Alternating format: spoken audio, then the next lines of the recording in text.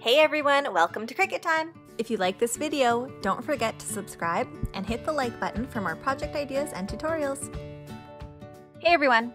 A question I often get asked is how do you make all these special characters in Design Space? You might notice that sometimes letters have beautiful elaborate tails on them, or even hearts in the middle. So today what I'm going to do is walk you through and show you how to access the special characters in Design Space. So I'm just going to scroll down and we're going to start fresh. Go over to text and type in the word that you want to use. I'm going to use family. Now the first thing you need to do when you want to add a special character to your design is you need to pick a font that has them. One font that's very popular is Samantha. If you don't have this already, you can go ahead and download it from dafont.com. Now as you can see here, there are some pretty big holes between my letters, so we're just going to start by decreasing that. So go up to letter space, and it's got the little side-by-side arrow, and just decrease that. And I like to stop when I see a couple different letters touching. Not all of them are touching right now, but that's okay because we're going to fix that in a little bit.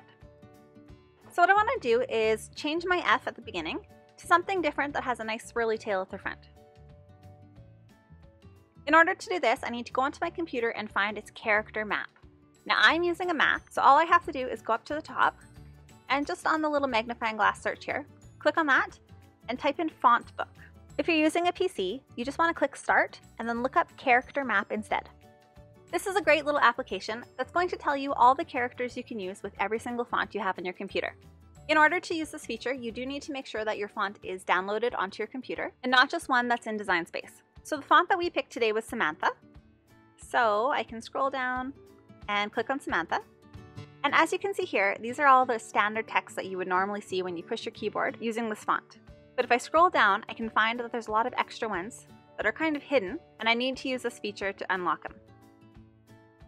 Samantha is a beautiful and super popular font because it has a couple different styles and they're available for every letter in the alphabet. So some have the little tails at the end, some at the beginning.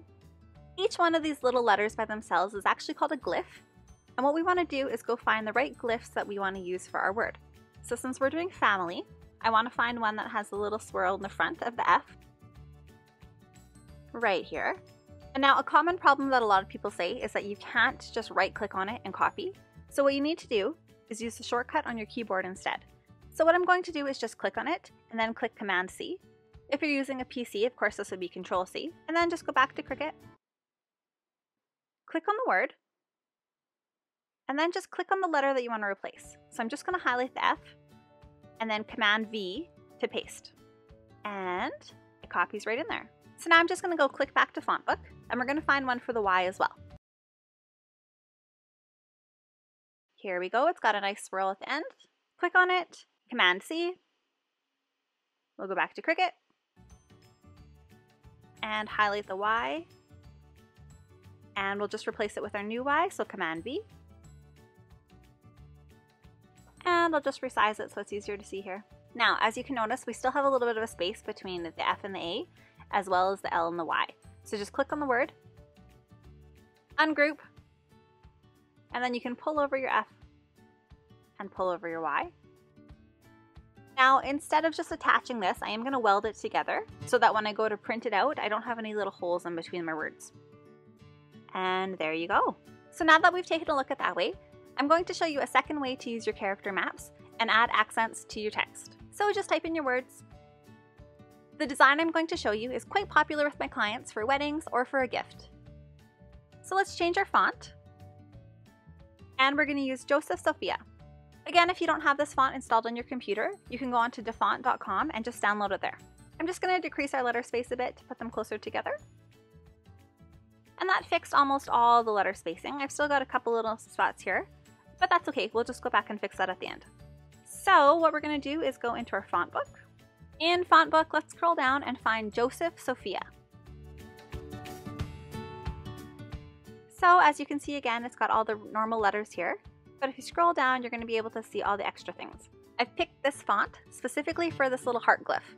So let's grab the H that we want. We'll copy it.